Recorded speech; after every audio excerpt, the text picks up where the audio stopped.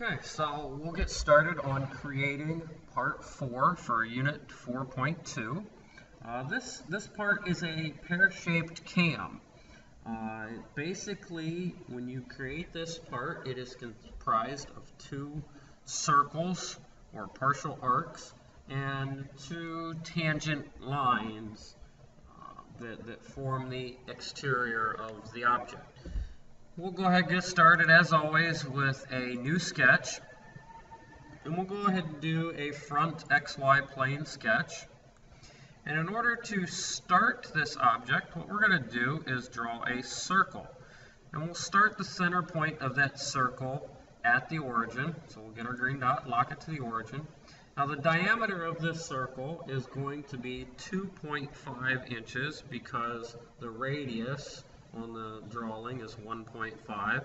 Remember, Inventor loves math, so we can just as easily input 1.25 times 2, and it will do the math for us to get a 2.5-inch diameter circle. Then, as I said, the top half of this object is comprised of just another circle, which happens to be a 1-inch diameter. I use my heads-up display and input that 1 inch. Now, the 2 center points of the circles are aligned vertically above one another. So we'll come up here into our constraints panel and find the vertical constraint, click on it, and then we will click on the center point of one circle and the center point of the other circle, and you will see the circles snap to become vertical from one another. Now, the drawing shows us that the distance between centers on those 2 arcs is 1.75. So we right-click General Dimension, and we can just click on the exterior of the circle. So when we click on the second circle, it will dimension from center point to center point. We click to establish that dimension and establish it as 1.75. Okay. Now we need to draw the 2 tangent lines in to connect the exteriors of the 2 circles.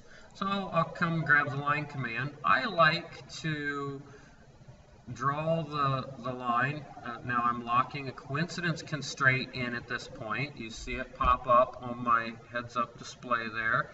And so I'll click to lock it to the edge, and then I will come down here and move my mouse down the edge of the circle until I get the tangent constraint to pop up by my cursor.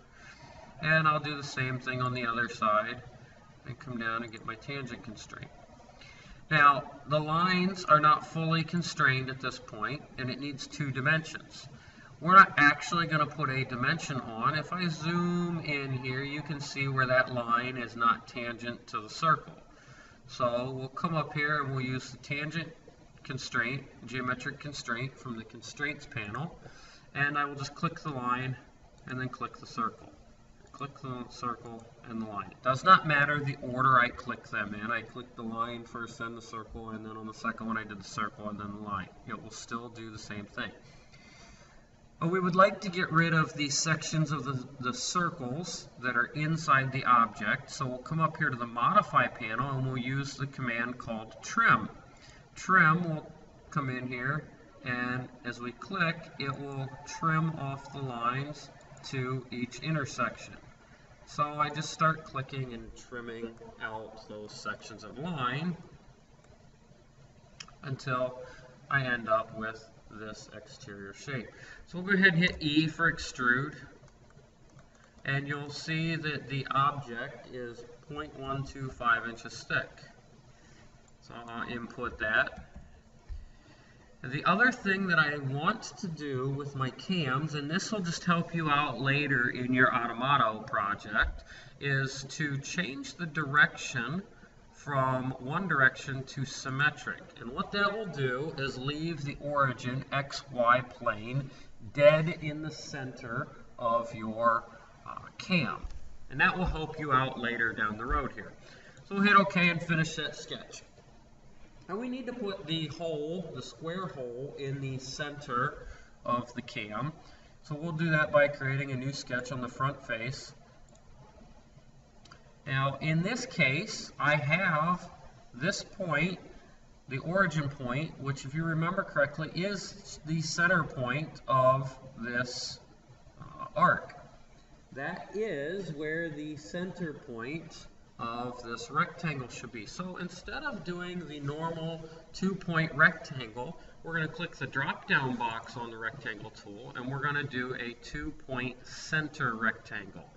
And the first click will be our center point. So we'll lock that to the origin, and then we'll drag out, and you notice how the object, the rectangle now, stays centered on the center point that we established. So I'll use my heads-up display to input my 0.125 by 0.125, and I have already created a fully constrained sketch at this point. If I get out of the command, the rectangle command, you'll see that my sketch is fully constrained at this point. E for extrude and finish my sketch.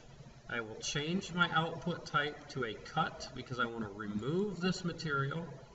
And again, because I think that this is just good, solid CAD 3D modeling habits, we'll change this from a distance, instead of leaving it at a distance of 0.125, we will do a through all in order to cut all the way through the entire object.